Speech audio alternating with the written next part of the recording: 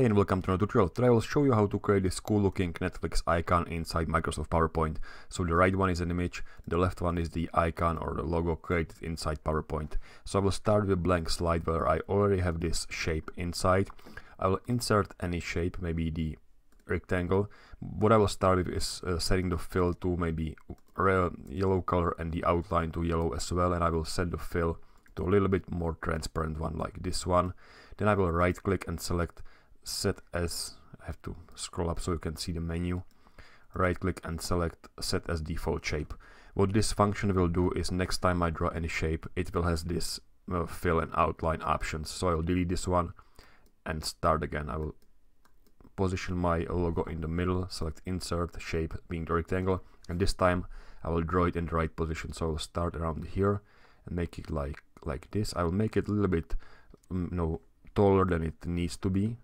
Then I will copy paste this shape, move it to the right side like this. I will insert a new shape being this parallelogram, and I will draw it from the left top corner to the bottom right like this. Of course I have to flip it, so I will select rotate, flip vertical, and I will use this orange handle to make sure that the slant angle is same as the logo, as the original logo, around like this. Then I need to trace the bottom part, which is like a semicircle. So I'll insert a new shape being the oval, and I will just draw a pretty big oval, which I will move down here, make sure it's center aligned with the rest of the stuff, and then I will resize it from the right side. But when I hold the control key on my keyboard, it will actually resize to both sides, both left and right.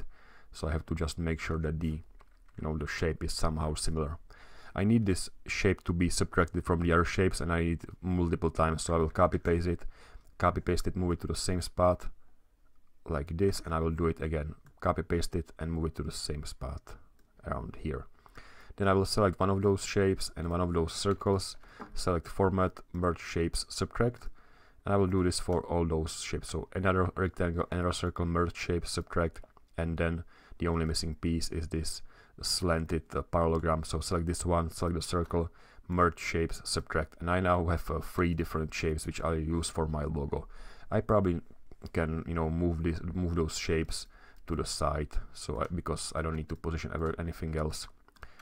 It's hard to see, so I will change the color to the right one. So I will select format, shape fill, eyedropper, and I will sample this color.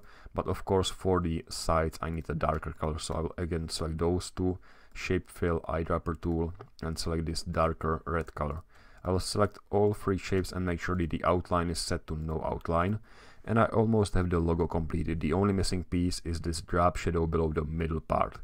I can of course select format shape and add the drop shadow effect for the middle part like this. It will look perfectly fine if we have a black background, but if we don't have the black background, like in here, you can see that it's kind of going outside the shape, on the top and bottom doesn't look quite right. Also, the other thing is that the drop shadow is almost invisible on top and going stronger as you move towards the center to have this fake free effect. So maybe instead of using a drop shadow effect, we will use gradients for those side shapes. So I will select one of those side shapes, and for the fill I will change this to gradient fill. So the fill should be a gradient fill, and I will sample the red color. So I will use the eyedropper tool to sample the red color, and then I will also sample the darkest color which I could actually sample. So it will be probably this one, so dark red color. I don't need the other stops, but I need to somehow rotate the gradient so the darker part is around here. Now in order to make the rotation easier, I will move those stops closer together so I can actually see the angle like this, and I will just play with the angle, which should be around here, I believe. This looks exactly like the angle of the middle part. So what I can probably do is I can probably raise this by a certain number of degrees, maybe like 5, so 345 degrees. Then I just to position this to the left side and make sure the gradient is going around here. So there is a little bit of gradient in here, and there is a stronger gradient down below just because the angle is set that way.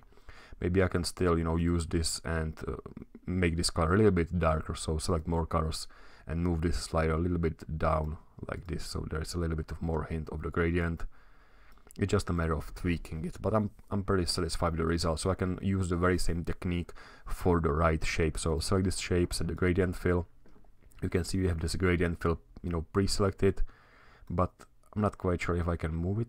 Actually, I could. So maybe I can just move the gradient stub around and have the very same looking kind of fake drop shadow below the middle shape.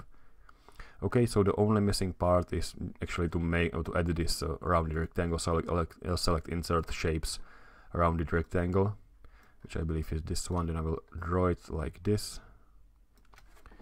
Set the roundness of the corners to be a little bit smaller. Fill to be black, no outline. Actually, it has the properties of the default shape, so there is a little bit of transparency. So I have to set it back to 0, send to back.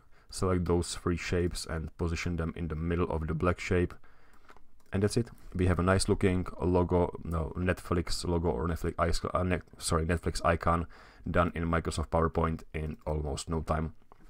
Thanks for watching.